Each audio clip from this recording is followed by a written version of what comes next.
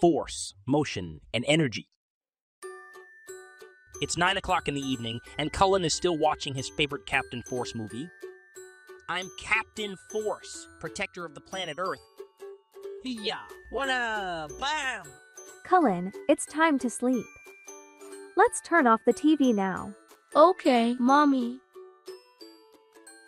Later that night, Cullen started dreaming about Captain Force he watched earlier.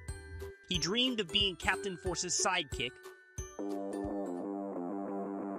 Cullen, I need you to point this lightning stick on our enemy who is hiding 10 meters away from that park bench over there. Yes, Captain. Cullen, hurry. He's getting away. He has moved 5 meters more from his place earlier. Captain Force and Cullen tried catching the enemy, but he is too fast. They kept on running and running.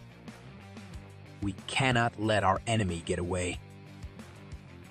But Captain, there are cars all over the place. We cannot get to him in time. Don't worry. Wow, that's amazing. You're so strong.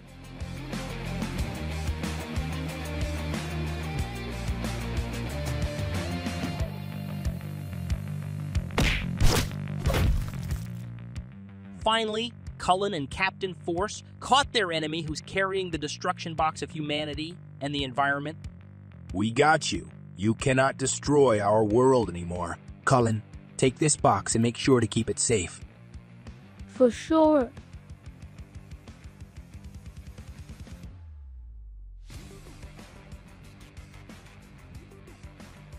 Cullen, let's eat breakfast.